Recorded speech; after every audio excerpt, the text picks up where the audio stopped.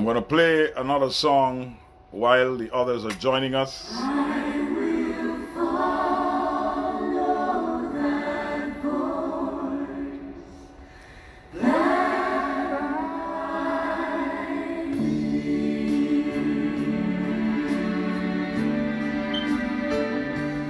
His voice makes a difference. When he speaks, he relieves my troubled mind. It is the only voice I hear that makes a difference. And I'll follow one day at a time. When I need him, I know where to find him. In my place of prayer, his spirit hovers near. Oh, his voice gently gives me my direction, and I'll follow that voice that I hear. His voice makes a difference. When he speaks, he relieves my troubled mind. It's the only voice I hear that makes a difference. And I'll follow one day at a time. Doo-doo-dum boom, doo-doo-dum doom, doo-doo-dum. Oh, his voice, it's a strong and a mighty tower, tearing down every stronghold in my life. He's the master of the wind and the sea that rages. When he speaks, all my darkness turns to light. I have heard other voices speaking to me, to deceive and to lead me astray. Oh, but my shepherd's voice is different from all others. And his sheep, and I know my shepherd's way. His voice makes the difference. When he speaks, he relieves my troubled mind. It's the only voice I hear that makes the difference. And I'll follow one day at a time. Oh yes, Kiara, Fabiana. Hello everyone, say hello to Kiara. When he speaks, buenas noches, mi amigo, ¿cómo está? Is the only voice I hear that makes a difference. And I'll follow one day at a time. And I'll follow one day at a time. Do-do-dum-dum, do-do-dum-dum, do-do-dum. And I'll follow one day at a time. One of the things about prophecy, prophets, and the prophetic is that the prophetic ministry, for some reason, seems to attract attention, and a lot of times the attention is toxic and negative, and for the most part, the individual is called a false prophet. It just happens that way because when the Lord speaks, he is way ahead of his time, and you're telling people things that are way ahead of the times, and they can't see it. And they look at you like you're goo-goo gaga. You have lost your mind. And some of them will tell you to your face. Others will twist your words deliberately, maliciously, and add to what you said. And most people don't have the discernment And secondly, they're way too lazy to check up what you really said and then to measure it with what the individual is blaming you for saying. And most people don't have that kind of discipline, so they just take rumors. Whoever comes first with a story, that's the story they believe to be the truth. When you come second or third, they think you're a liar, because if you were telling the truth, you would have come first. Number one, fear of confrontation is the enemy of a prophet. If you have a prophetic ministry, you cannot be afraid of confrontation. You're going to have it. In droves, you're going to have confrontation. In Exodus chapter 7 and verse 15, the Lord tells Moses, go to Pharaoh. The worst thing that you could tell him, that's where he did not want to go. Go to Pharaoh. Go in the morning as he goes out to the river. He likes to go worshiping them crocodiles. Confront him on the bank of the Nile. Confront him. You're going for a confrontation with the king. And you know that's not going to sit well with Pharaoh, because men have ego, and politicians, men who are in charge of nations, they have a bigger ego. They have a God complex, and they assume that what they say must go, and everybody must bow down and say, thou excellency, yeah. And so the Lord says, I want you to go by the river. He's going to go there in the morning, and I want you to confront him. Confront him by the Nile, and take in your hand your staff, which changed into a snake. Exodus 7 and 15. Confront him. Fear of confrontation is the enemy of any prophetic voice. If you're afraid of men's person, and if you're afraid to tell them what thus said the Lord, you're not going to be too much of a prophet. You'll be a $2 prophet. You're fit for nothing. In Ezekiel chapter 16 and verse 2, the Lord tells Ezekiel, son of man, here's that word again, confront Jerusalem with her detestable practices. Ezekiel 16 and 2. And a lot of Christian preachers, they take offense. One man told me bluntly, he said, you can't call the president by his name. You can't say his first name. His name is to be you have to have some awe and reverence. Now, I understand that you have to respect the office, but you tell me I can't call the man's name? And he said no. And he was offended when I called the president's name. Well, don't you all call the president of America's name with such disdain and distaste and disfavor as a curse word? Don't you all call him that because the media told you how to call him? You do. Don't pretend with me now. At some point, you're going to have to confront issues and confront people. You cannot, as a leader of a nation, pretend to be a Christian while you're leading the nation into idolatry, and the preachers are afraid, and because you call his name out, they're upset with you. No, there's no time for that. We are going to give an account to God for allowing certain wickedness in the land when we should have raised our voice and spoken. We didn't say a thing because we have respect of persons, and we have an inordinate affection. Caribbean people on the whole, and my people in my nation in general, they have almost a worshipful attitude towards politicians who lie to them all the time. And yet, they would have this reverential awe, like these men can do no wrong. I always smile and chuckle when I hear them say, His Excellency. And these men are, they're men. The best of men are men at best. The best of men are men at best. Full of flaws. And in the case of our people, full of wickedness. Inundated with it. And the reason for that is the preachers are afraid of their own shadow, and they would not say a word, and they're upset with you for saying a word. Like, oh, you think you're better than us? Fear of confrontation is the enemy of any voice for God. You cannot be a voice for God if you're afraid of confrontation. Now listen to this. In John chapter 8 and verse 48, the Jews answered, we say you are a Samaritan. We say a demon is making you crazy. Are we not right when we say that? They call him a Samaritan, an outsider. Isn't that what they call those of us who live in the foreign nations?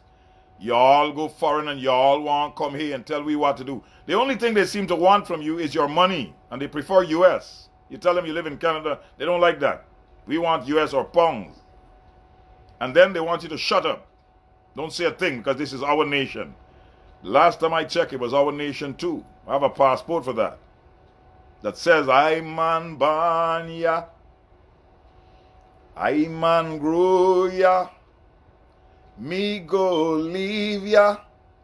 Me go America. Come out of your caves. You got that right. Prophets are sometimes accused of being crazy and having a devil. Don't be shocked when they think you're demon possessed and they tell you you're walking over here. Oh boy.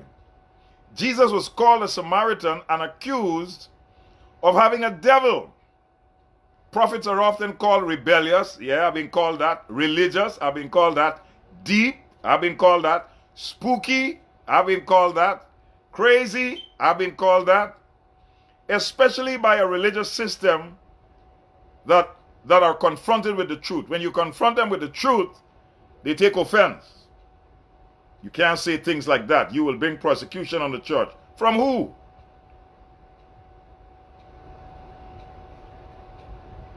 In John 8:48, they call Jesus a Samaritan. The woman of Samaria, the woman, she left she water pot and she gone. And she said, come see a man who told me all that I have done. She left she water pot and she gone. The woman, the woman, the woman, she left she water pot and she gone. The woman of Samaria, the woman, she left she water pot and she gone. They called Jesus a Samaritan because he treated a woman with some level of dignity. Good night, Nichelle. You're going to be accused by people who don't get you. They don't get the message that you bring. They are offended. We say you are a Samaritan. We say you have a demon. We say it's making you crazy. Are we not right when we say this? And they're in his face telling him that. You're crazy. You have a demon. You're a Samaritan. You're not a Jew. You don't belong here. Don't speak for us. In John chapter 8 and verse 52, then the Jews said to him, they're talking to Jesus, now we know that you have a demon. We know that you have a demon. Abraham and the prophets died, and you say, if a man keep my word, he shall never taste death. Now we know that you have a demon. They couldn't figure out what he was saying. And they didn't ask him for clarification. They believed the liars out there who said, he said this, he said that, he said that. No. My grandmother told me a thing. She said, son, get it from the horse's mouth. Don't ever believe he say, she say. Go and ask the person to their face. You're a man, aren't you? Yes, Granny. Go and ask the person to their face. Don't worry with all of these people that he say, she say. Be man enough to go talk to the person yourself. And Granny is right. Lots of times I've gone to talk to the horse, and the horse told a different story, and the horse was telling the truth.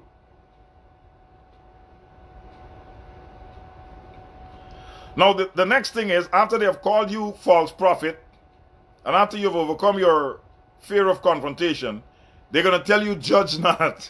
This society in particular, they don't like anything that's in disagreement with how they want to live.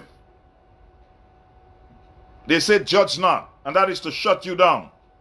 You got arachnophobia, you got Islamophobia, you got Christophobia, you got xenophobia, and they throw these words that end in phobia to make you feel like, I better not have any phobia, so I better shut up. No, open your mouth like a trumpet. Give the winds a mighty voice. Let the redeemed of the Lord say so. Jesus was referring to a critical, condemning, fault-finding, nitpicking, self-righteous spirit of outer judgment. Because people are going to use judge not in the biblical phrase to shut the mouth of the prophets. The biblical reference to judge not does not mean that wickedness and evil should not be exposed and confronted. Jesus is referring to unrighteous judgment and not righteous judgment. He exposed and rebuked the Pharisees for their wickedness. And in Matthew 7:1, do not judge and criticize and condemn others, so that you may not be judged and criticized and condemned yourselves. Do not judge according to appearances. That's what it meant. But practice righteous judgment. John 7:24. Don't judge according to appearances.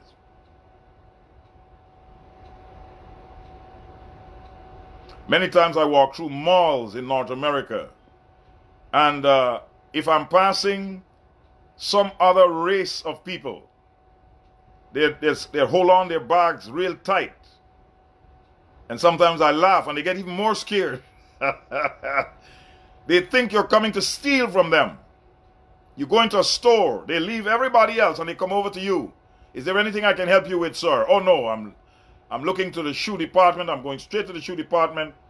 And if I see a shoe that I like, then I'll take it up to the cashier and I leave.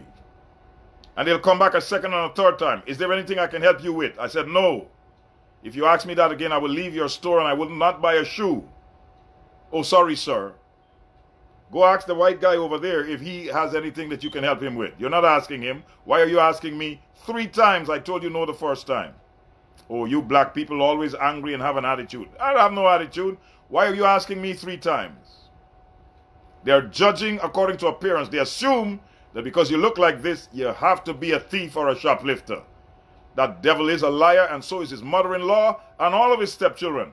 Jesus, in talking about judging here, he's referring to the critical, condemning, fault-finding, nitpicking, self-righteous spirit of outer judgment and judging according to appearances. You have to make a judgment every day. You have to judge. Am I going to buy this thing? Am I going to do this thing? Am I going to speed up? Am I going to slow down? Am I going to go above the speed limit in the school zone? Am I going to let my feet be soft on the gas? Do I pass this guy on the highway? Do I take this exit here? You're making judgments every day. So don't say judge not. You have to judge. The Bible says judge righteous judgment. But the point I'm making is, when people can't shut you down in other ways, they're going to use this scripture here, judge not that you be not judged.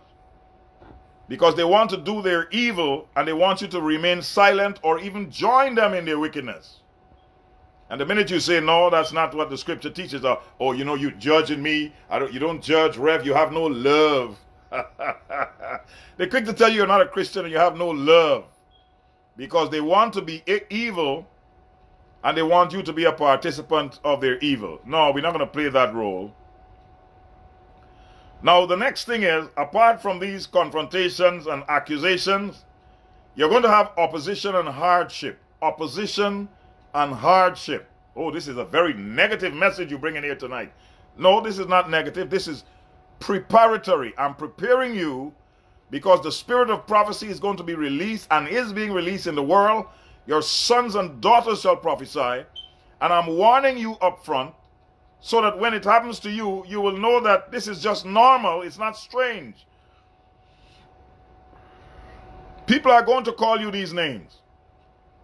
As long as you're mousy quiet and you don't make waves, they're happy with you. But the minute you become a voice for God, watch that demonic confrontation is going to happen. You don't have to be nasty, but you have to be nice and firm. They love the nice, but they hate the firm. When you take a stand, oh, you're just a hater. No, nobody's a hater here. When parents tell their children to do the right thing, say morning, say good afternoon, say excuse me, say pardon me, say thank you. You're training them. You're not being a hater. Because if they go out in life, on a job, in the firm that they're going to work with that toxic attitude of ill-mannered behavior, they're going to be fired. You're not being a hater by training them to do the right thing, to say the right thing. No, you're being a parent. You're going to have hardship and difficulty. I'm telling you up front. I'm not going to lie to you. You're going to have hardship and you're going to have difficulty. Demons hate prophets, and so they're going to stir people up to persecute you. Witches and warlocks hate prophets. Jezebel hated the prophets of God. And prophets are a threat to the works of darkness because they point you to the light. And when that prophetic voice, when that trumpet has a certain sound, people don't like that certain sound. As long as you say Jesus take the wheel, they're happy with you. But when you say there's a time for peace and there's a time for war, there's a time to pick up stones and there's a time to cast away stones, there's a time to lie down and there's a time to stand up. There's a time to go tell Herod that fox. There's a time to go tell Pharaoh, let my people go, that they will serve me. There's a time to confront wicked leaders in business, politics, and in the church. There's a time for that. You can't just let them get by and get off with it. You call yourself an archbishop and you giving date rape drugs to women all over the place. You call yourself a prophet and an evangelist, souls, and you want women to strip naked so you can lay hands and pray for them. You can't pray for them with their clothes on because you're that deep and anointed. You call yourself a pope and look what you're doing. Oh yes, you get upset now. These rascals need to be confronted. They are not men of God. They are wicked spirits are leading and guiding them and anointing them to do all kinds of provocation in the house of God. And the ministers are allowing it. These vindictive people, after they made a deal with you, now they're saying they're going to give you back the money because they want to charge triple and quadruple for it, but they're not going to tell Exxon that. 2% can't work. They're not going to say that. Oh, Rev, you know, you can't say that. They're going to put your name on the blacklist. Aye. You're going to have to handle hardship and opposition. Prophets are the enemies of wickedness. But God protects his prophets. God sustains his prophets. Don't be fooled and be afraid of the enemy. No weapon that is formed against you shall prosper. Oh, rocka shaka now. No weapon that is formed against you shall prosper. Don't you quote that scripture all the time? Oh yes. And every tongue that rise up against you in judgment you shall condemn. For this is the heritage of the servants of God, and their vindication is from me, says the Lord. What? The Lord will vindicate you. The Lord will vindicate you. The Lord will vindicate you. That man is nothing but the false prophets of Revelation. In 1 Kings chapter 18 and verse 4, when Jezebel killed the prophets of the Lord, Obadiah took 100 prophets and hid them in the groups of 50 in a cave and fed them bread and water. Now, bread and water is not anything fancy schmancy. It's just ordinary, basic survival mode. Bread and water. Bread and water. The church does have a voice if the men of God will speak. But they roar like lions in their congregation, but when they come out of there, they meow like a pussycat. See them in the church how they're roaring. I rebuke the devil. See when they come out, meow. They have a voice if they will use it. I'm tired of the voiceless church. Tired of the cowardly church. Tired of it. You're afraid of death? You're going to die sometime. It is appointed unto men once to die. So Obadiah fed the prophets with bread and water. Now for those of us who pick and choose what we feel like eating and eat what we feel like eating, there was a time you ate what was there, and there's a time in your life when you eat what you want to eat, not what is there. If you don't like what is there, you go get something else. But there's a time when you're not going to get something else, and sometimes you're not going to even get what is there. You're going to have to break down to bread and water. I warn you again, get your fork and get your kitchen garden going. Every person who lives in a tropical country should have a kitchen garden. It's a shame that I had to come all the way out here to figure that out. But I had my kitchen garden back in the day. I always had something growing somewhere. But now you got to take it more seriously because that time is coming. Oh, rocka shaka. So the prophets had bread and water, and for some people that is hardship. They're not accustomed to eating one thing for weeks and weeks and weeks, bread and water. You have got to train yourself to be tougher than you are, Christian people, and stop murmuring and complaining when you don't have your way. Train yourself to be tough. Learn to fast and pray. Learn to live on the basics. There are sometimes I go on what I call a clothing fast. What is that? I ain't buying no new clothes for this entire year. I ain't buying none. I've got enough. I'll just alternate them, switch them up, and save my money for something more important. Black people like to go around with too much bling, and they like to change too much clothes, and all of their assets is on their assets. Yeah, you heard me. Too much dressy, too much flash, too much of everything. Spending on hair, spending on nails. Come on, y'all. Where is your property? Where is your property? Where is your property? You will get all this bling and stuff after you have gotten your property. Where do you live? Well, you can't talk to people like that. I just did. Our people are too flashily dressed and too much bling all the time, and they're not doing much of anything with their money besides buy and eat, buy and eat, buy and eat. And the people that you're buying and eating from, they're promising to poison the greens, and you're still going and buy from them with your crazy self. Come on, y'all. Soon as you get paid, 2 days after you're broke. Everybody else saving up. What about you? Do something significant with your money and stop spending wild. Oh, I just felt the heckle on my Jekyll. In 1 Kings chapter 17 and verse 9, Cabo Shanda. Hey. God sustains his prophets. Don't be afraid of them that can kill the body but can't kill the soul. And always remember, the person who is threatening you, they're not the only one who has a hand. You have a hand too. And you ought to protect yourself and protect your family. Hinta washiba mek baniba take notice. My mother used to say that all the time. God sustains prophets. They don't need to depend on men or a religious system to survive. Prophets should depend on God. They must be free to speak for the Lord. They must be free to speak for the Lord. True prophets don't eat at Jezebel's table. In 1 Kings 17 and 9, the Lord says, go to Zarephath and live there. There's a widow that will sustain you. A widow, of all the people for God to choose to sustain you, a widow. When he went there, she was on her last meal and about to die. He had the word that will multiply the barrel of meal and the cruse of oil. People are going to threaten you. I had a woman over here when I came here to live. She threatened me one time and she said, if you keep preaching, I can't recall what subject I think I was dealing with the Jezebel spirit, and I was doing it for 1 month. And she took offense. She said, if you don't stop teaching that subject, I will leave. And not only will I leave the church, I will take my family and friends with me. And the rental for this building, you will not be able to pay the rental because me and my family, we give tithes and offering.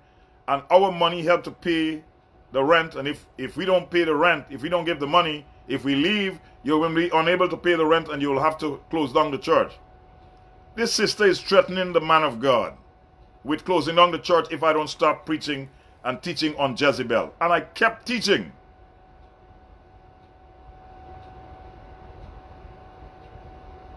Don't let people hold you to ransom. Many times people push money in my hand. The Lord said, don't take it. I said, no, I don't want it. He said, but Rev, you don't know is how much. I said, I don't care how much it is. I don't want it. Look, let me tell you something about money. Anytime money is passed, listen to me carefully. Every time money is passed, an exchange is made. I'm talking to you people in ministry in particular now. And there are times when people will give you money to buy your silence. That's not what they're telling you, but they're giving you money to buy your silence, to make you shut up when they're in that congregation sitting there. They'll give you the stink eye to tell you they don't like where you're going with this message. And because they put $2 in your hand, you've got to soften your approach and be very politically correct. When money exchanges hands and you take from them or you whatever, an exchange occurs.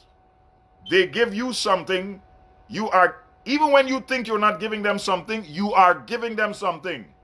Some of the essence of you is passed on to them. Now, there are times when you pass it on freely of your own will because you have this nice vibe that this person is not trying to bribe you. They are sowing into what they see God doing in your life, and they want to be a participant. They want some of that anointing to come on what they're dealing with.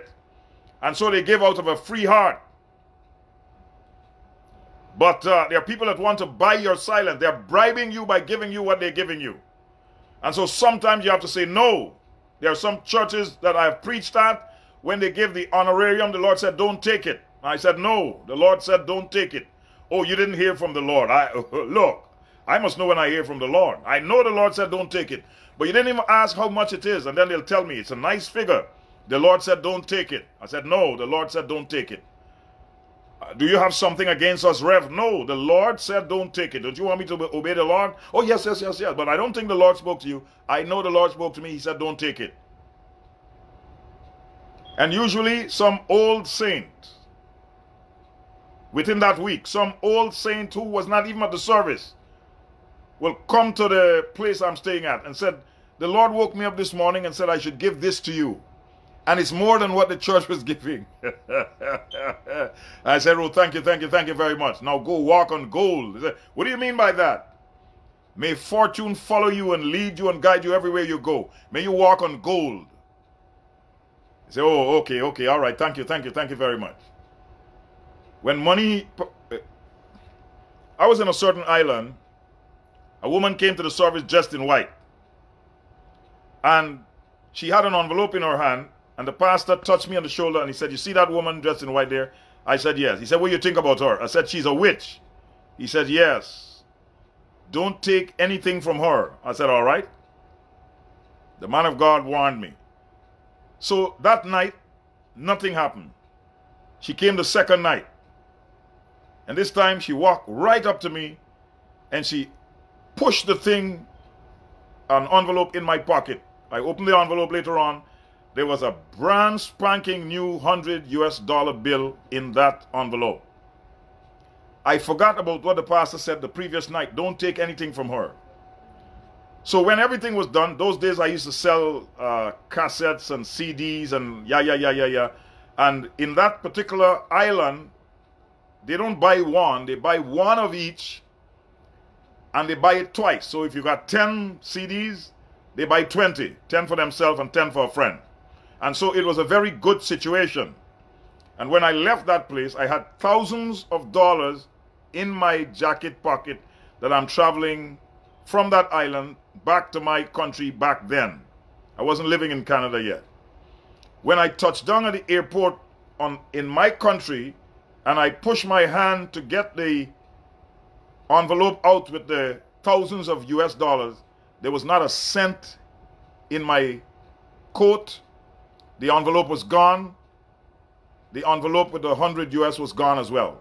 All of the money is the most mysterious thing I have ever encountered. All of the money vanished. Vanished! Oh, Rev, you dropped it. No! I made sure that night I put the jacket on the bed. I put the money in there in the pocket and I was tapping it all. You know how you know how is it when you got a good stash, you're tapping it to make sure it's there. Everywhere. Through the airport, I tapped it. Go on the plane, I tapped it. It was there. I went into the washroom of the plane to release some blessing and tapped it. It was there. Came out of the washroom, tapped it. It was there. Went in my seat and sat down. Tapped it. It was there. So I picked up the magazine in the plane and I'm reading this, that, and you know, those magazines that talk about what and what, this plane and this island and this calypso music, this new fashionista. Yeah. I'm reading. And then when I got done, I closed the magazine and I was going to go take a little sleep and give it a final tap. When I tapped, I felt my chest. I pushed my hand in my pocket and my heart started pounding. I mean, it was like a spirit of terror was on me. My heart started pounding. My hands, my palm, the palm of my hand, in here started sweating. And my heart was beating like I had run a marathon. The money was gone. An exchange took place when that woman handed that, whatever she withdrew from me, she withdrew virtue A and every dime that I had worked for that week in that situation. A withdrawal takes place. She was giving that to get back that I had earned. It vanished from my inside pocket. Oh, I don't believe that, Rev. You coming up with these stories. You always got some funny story. I'm just telling you the truth. The money was gone. I never told that pastor a word, because how are you going to tell the man of God that, you forgot and the witch give you 100 the next night and your money disappear on the plane? You say, well, it fell down. Look, the jacket had no holes in it. Retrace your steps. I did that too. The next time I went back to that island, here she comes sauntering up to me again, smiling. And when she reached a certain distance, I put out my hand like a stoplight. Stop right there. And I said to her, the trick that you pulled the last time, it's not going to work this time. She looked like somebody had shot her in the head. She got pink, pink, pink, pink. And then she gave me a smile, a wicked, evil smile. Her eyes looked like coals of fire. And she just 1 minute ago, she was smiling. And then the next minute, she was full. I could feel the hate coming out of her. So you're not going to try that this time around, lady. And I was staring her down, like, give me my money. I never got it back, but that lesson will never leave me. When money is handed over and exchange is made, not every honorarium is to be received. Not every person that tries to bless you, you must receive that blessing. Not every gift that somebody is giving you, you must receive that gift. Some people are setting a trap to make a withdrawal, pull all the virtue out of you, and leave you a shell of yourself. There are some gifts that if you receive them, you will never be the powerful preacher that you are right now. You just take it to the bank. I don't believe you. You don't have to. When you're pitiful and powerless, you will remember these words. And then you can come to me. And when you come, bring an offering too. And I'll get rid of that thing that has gotten you now in its grip. Because I knew what to do to get rid of it from me. And one of the things to do is never take money all over the place willy-nilly just because somebody is giving it to you. See, you depend on the Lord to know? Yes. Yes. Now, most people are genuine when they're giving. But you got these few rascals. They are out to suck the virtue and to, yeah, I did. Look. If I tell you the whole story, it's going to take all night. So I've got to leave that alone. But suffice it to say, she got a whipping the likes of which she had not expected right in that church that night. Elijah was fed by ravens. That was the source and his provider. Prophets depend on God for sustenance. They need God's sustenance because they're often rejected by men. You're going to face rejection. You're going to face rejection. But expect to receive miraculous provision from God too. Expect rejection and expect God to take care of you. In 1 Kings 18 and 19, now send word out and gather for me all Israel on Mount Carmel, along with the 450 prophets of Baal and the 400 prophets of Asherah who eat at Jezebel's table. 850 false prophets were fed by Jezebel. They could no longer speak for God because Jezebel had them in her grip, in her grasp. When men of God are being fed by the political system of the day, they can no longer be a voice for God. I have rarely seen a preacher involved and engaged in the political arena who didn't lose his credibility and his good name because of the rascality of the people that he's with, and he remains quiet in the face of all kinds of wickedness. He loses his voice for God because he has now become a puppet for men. Jezebel had 850 prophets and she was feeding them. And the real men of God were being persecuted and killed and hunted down like the vagabonds of the day. In 1 Kings 18 and 13, were you not told what I did when Jezebel killed the prophets of the Lord? Now notice the prophets of the Lord were killed by Jezebel. How I hid 100 men of the Lord's prophets in groups of 50 in a cave and fed them bread and water. All of God's servants will not be killed. Some of them will live in spite of Jezebel. Not all Jezebels can kill you off. Sometimes the Lord will preserve you. Sometimes you're going to have to blind some of them that come against you. Literal blindness. Like the sorcerer that went feeling for somebody to take him home because Paul blinded his sorry donkey. God hates when his true prophets are mistreated. And sometimes they are persecuted, ignored, They're called crazy. They are rejected. They are overlooked. They are isolated. They are muzzled. They are passed over. Persecuted by the system that they cry out against. This is nothing new. But God vindicates his prophets. He defends them. And he deals with the system that mistreats them, saying, touch not the Lord's anointed and do my prophets no harm. Psalm 105 and verse number 15. In Jeremiah 37:4, now Jeremiah was still coming in and going out among the people, for they had not yet put him into prison. They're going to jail Jeremiah, the real man of God. When the prophetic anointing starts to come upon your life, expect that some of the invitations will cut off completely, totally and permanently.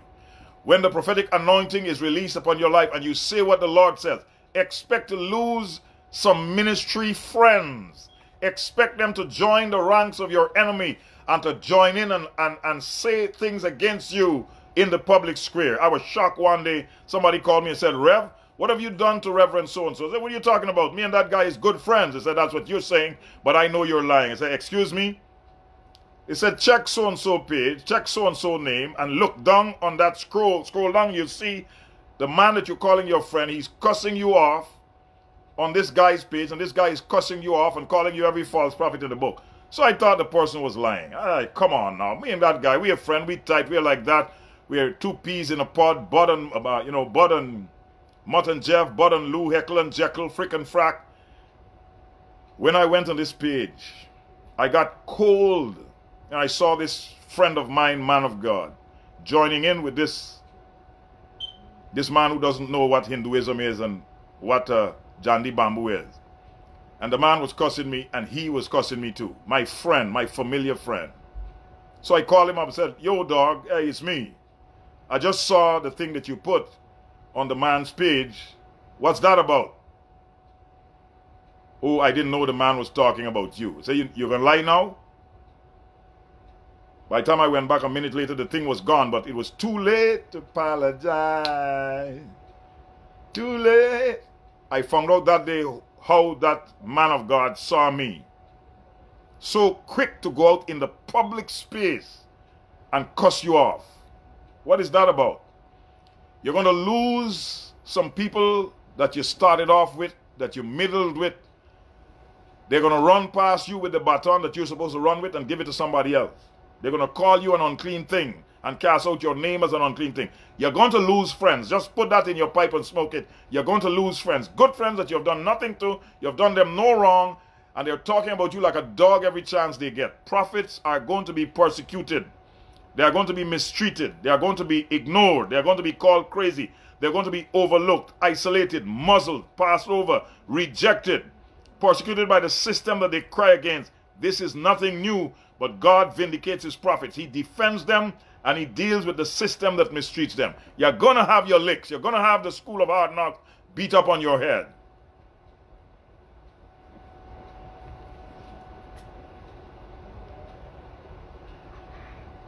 Church hurt is one of the worst hurts that there is. Church hurt is one of the worst hurts that there is. Church hurt is one of the worst hurts that there is. Some people got friends and some people got frenemies. Now that I know how the brother saw me, I know how to treat, how to deal, you know.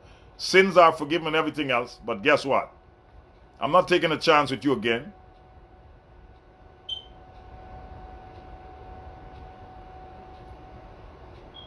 Now listen, this is my final set of words here. If you are a prophet, you will have to develop some roughness, some toughness, some spine. You're going to have to take that jelly out of your back and throw it away and put some steel in your backbone. You've got to be prepared to put on the camel's hair and eat locusts and wild honey. Now locust is not the insect, it's a fruit. This same John had clothing made of camel's hair, a leather belt around his waist, and his food was locusts and wild honey, Matthew 3 and 4. You have got to be tough. Endure hardness as a good soldier is an admonition in the scripture. You must be tough strong enough to withstand adverse conditions. Or you got to be strong enough to handle rough or careless handling. You're going to have to learn to you're going to have to learn to withstand adverse conditions and rough and careless handling.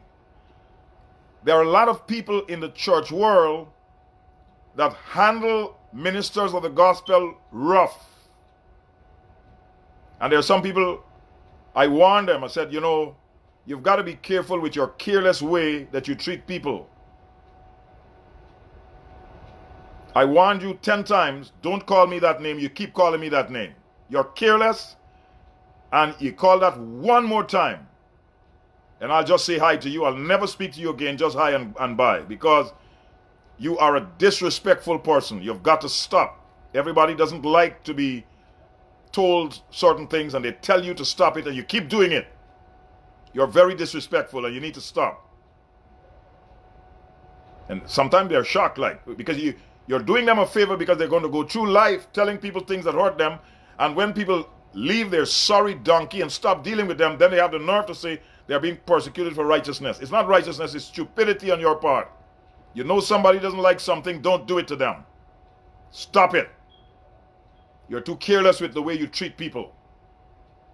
I've gone to places where people invited me to come speak. They invited me. I never invited myself to any church, and I've never asked any church to invite me. In the 41 years that I'm a preacher, I've never asked any church to invite me, and I've never invited myself. So now I'm at the airport, and they're going to call my wife and tell her, call me and tell me they're going to be late. We're talking like 2-3 hours late. Well, who invited who here? You were expecting me, and 2 hours later, you haven't come to the airport.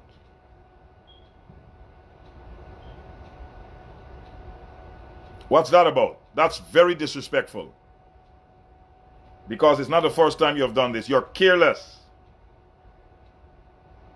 And then, when you take a decision to not go back to that careless house, they want to know, what did they do you wrong? What happened, Rev? Why you're not even saying anything to us? You're too careless. And you need to have a loss to get you to come to your senses in how you treat God's people. And I will tell them, I will say to them, if I was a white man, you wouldn't do that. And they say, oh, come on, Rev, come on, don't say that. And I'd say it again to them, if I were a white man, you wouldn't do that. I've seen how you treat our white brothers. You fawn over them, you laugh at their jokes. Even though they gave the joke last night and give it tonight, you're laughing louder tonight than last night. You heard it already and you're laughing twice. But your brothers that look like you treat them like crap.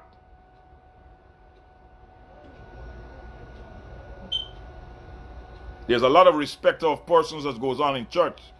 The color of your skin can get you through a lot of things, a lot of places. And some people get mistreated while others get treated like kings and gods. And I'm not talking about the world, I'm talking about the church. Oh boy, we got a lot of stuff to correct in the house of God. We got a lot of stuff to correct. And when you correct it, people get offended. But somebody's got to correct it. And the Lord has chosen me. I ain't scared of you, you ain't scared of me. Let's get it on. If you want some, come get some.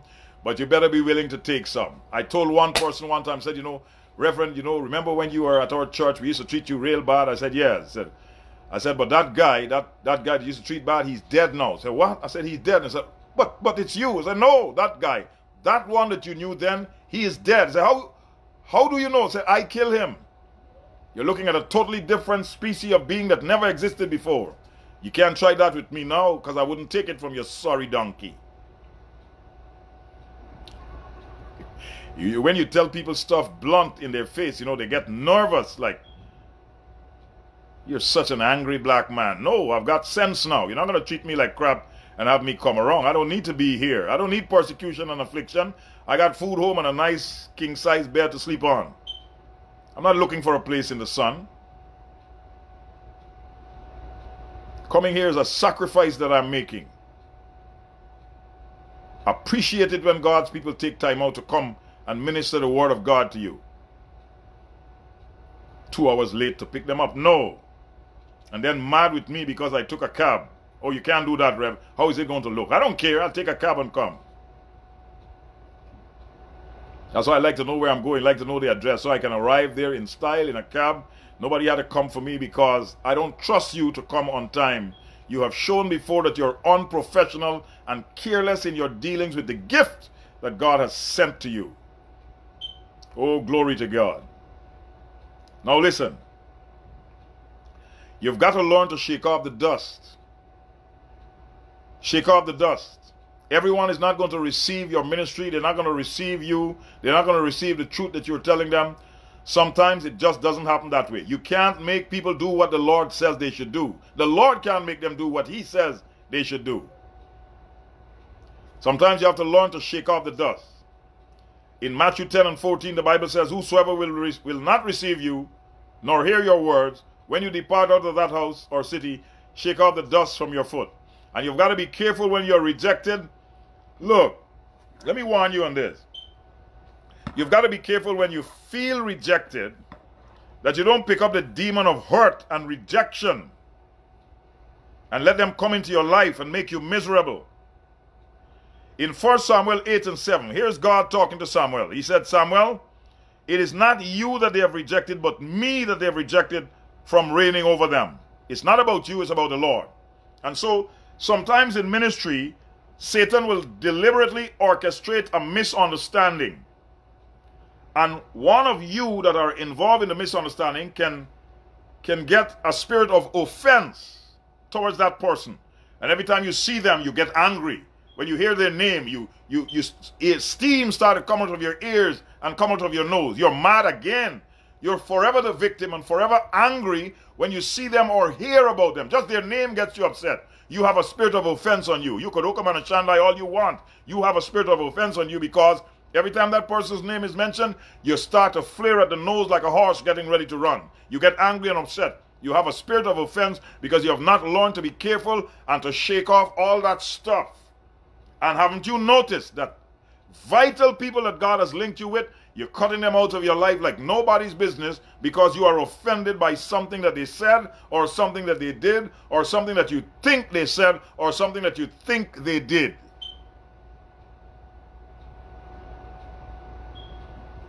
Watch that spirit of offense.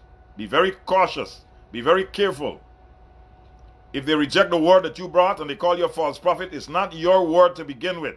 The postman doesn't get upset because the people are crying because a bill came.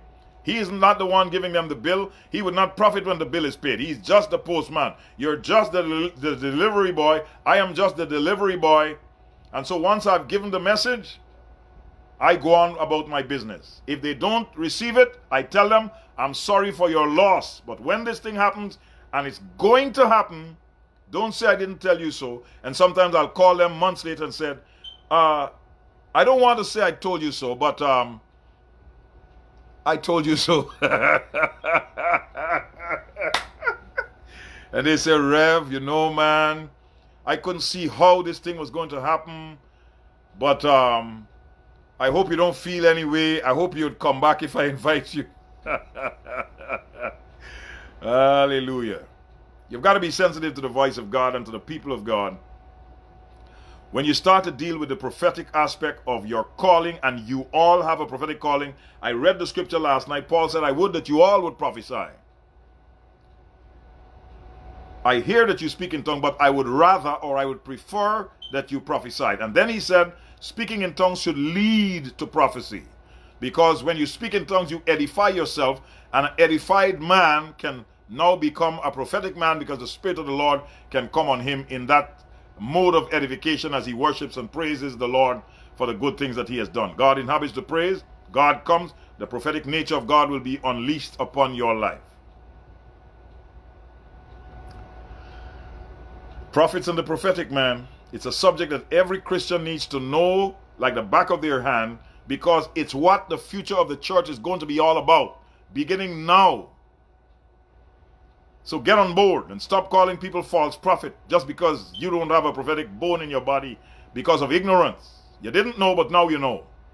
And we're going to go deeper tomorrow night, and deeper the night after, and deeper the next night. And we're going to go deeper until we touch the bottom of the mountain or a valley and rise up to walk in the newness of life. Father, in the name of Jesus Christ of Nazareth, I rebuke every power of darkness that says to the people, you will never prophesy. I curse that spirit that tells them they are not prophetic, that there's nothing that they can do to ever become prophetic. And for those who have had the spirit of prophecy on them, and they have turned away because of fear of personality types, tonight we repent of running away from your calling. We turn around and obey your call. We will not be rebellious anymore. Oh, rocker shucker. We will not allow fear and rebellion to cause us to run from the prophetic call. We submit our lives to you, Lord. We submit our tongue to speak your word. We submit our eyes to see your vision. We submit our lives to bring a prophetic voice to the nation. We accept our assignment and the grace that we would need to fulfill it. We will not be a Jonah running away to Tarshish. We will go to our Nineveh. We will speak your word. Let any trouble that we have experienced in running from the call leave our lives and leave our lives now in the name of Jesus. Go, go, scram, beat it. Vamos, get out of Dodge, get out of town. Move, be gone. We cast you out from them in the name of Jesus. In the name of Jesus, every trouble that has come upon that woman, that man, because they have been running away from the prophetic grace that is upon their life, I command that trouble to cease and desist. Cease and desist. Every embargo put upon their lives, every embargo put upon our lives, we break the embargo. We curse it and command that there will be access to things that they have been shut off from. In the name of Jesus, loose them. Loose them, devil. Loose them, loose them, loose them. Be gone. Scram. Get out of Dodge. Name of Jesus. We will speak your word. Let your peace return in our lives. The peace that we lost when we refused to say what the Lord said. Let your joy return to our lives, because the joy of the Lord is our strength. I renounce and turn away from any behavior that is contrary to the prophet's call upon my life. I turn away from any religious tradition that keeps me from obeying this call. I will not be afraid to do what I have been sent to do by the Lord my God.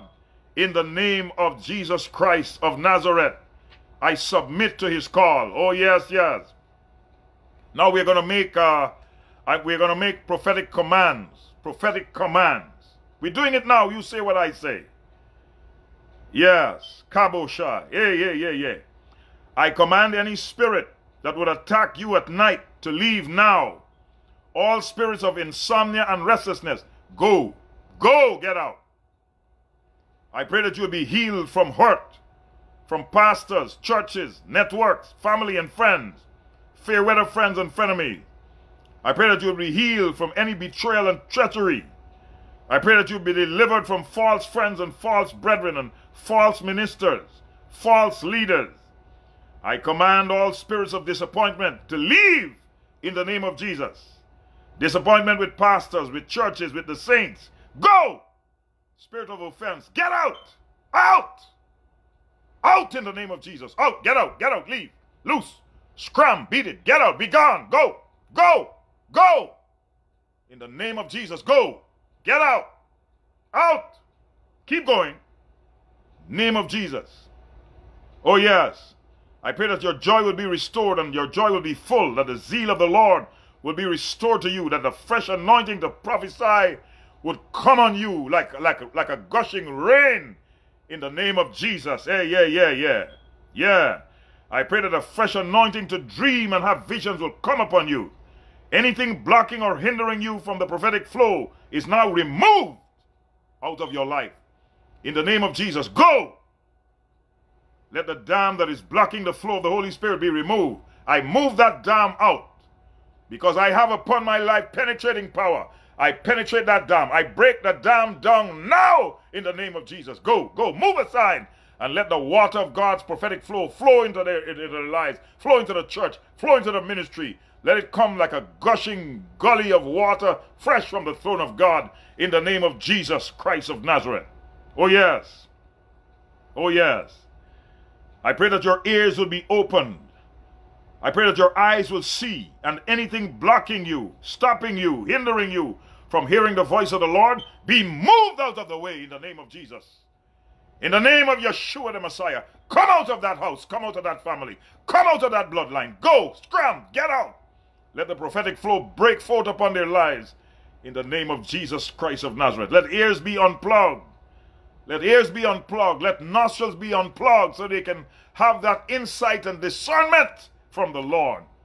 Let the river of living water flow out of your belly. Let the prophetic bubble and gush come out of you. Let the word of the Lord drop from heaven on you like dew. Let the word fall like rain upon your life. Yeah. Oh, Rocka Shaka, I'm feeling it tonight. My God, my God. I pray that you'll be filled with the Holy Ghost. Be filled with the Holy Ghost. Be filled with the Holy Spirit. I pray that your cup will overflow. That you'll be filled with the Holy Ghost boldness. Will be unafraid of men and their nonsense in the name of... Come out of your cave. Come out now. Come out now. Come out. Come out of that cave. Come out of that. Come out of that cave. Come out. Come out. Come out. Out. Out in the name of Jesus. Out. I pray that you be filled with the wisdom of God. The wisdom of God will fill you for every assignment that you go out on. Yeah. Oh, Rocka Shaka again. Let God arise and the enemy be scattered. I pray tonight that job opportunities will open up. That those who have been sent home, those who have been off jobs, off work for weeks and months, that doors will open up now. You can't do that, Rev. Yes, I can. I open up those doors. I rise up with apostolic anointing and supernatural penetrating power, and I command doors to open now. Doors for jobs with good pay and a good supervisor, not very far away from home, so they don't have to spend hours driving to work and hours driving from work. No. Jobs that are near with a good paycheck and a good, decent supervisor that will treat them like the gift that they are in the name of Jesus. I command it. I demand it. I demand it.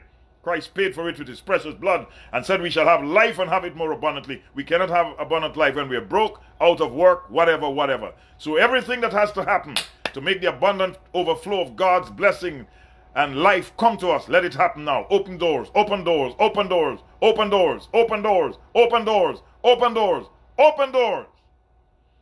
Let jobs come knocking. Kaboshaya. Yeah. Whoo! Yes. Whoo! You know, some nights when I'm done here, I know that I have delivered the baby that I'm supposed to deliver, and I feel light, and then after that light feeling, I feel like I can go eat an elephant. There's an elephant downstairs, it's cooked. How do you eat an elephant, Rev? One bite at a time. One bite at a time. Whatever it is tonight, there is something in the message for everybody. I trust that you will get your part and that you will never be the same with regard to the prophetic flow of God upon your life in the authority of Jesus' mighty name. Let God arise and the enemy be scattered away from your life. May God make you a blessing and bless you in a way that you never would have anticipated in Jesus' name. Oh yeah, somebody shout a good amen. Have a good night, y'all. This is the day the Lord has made. We will rejoice and be prophetic in it. Yes and yes.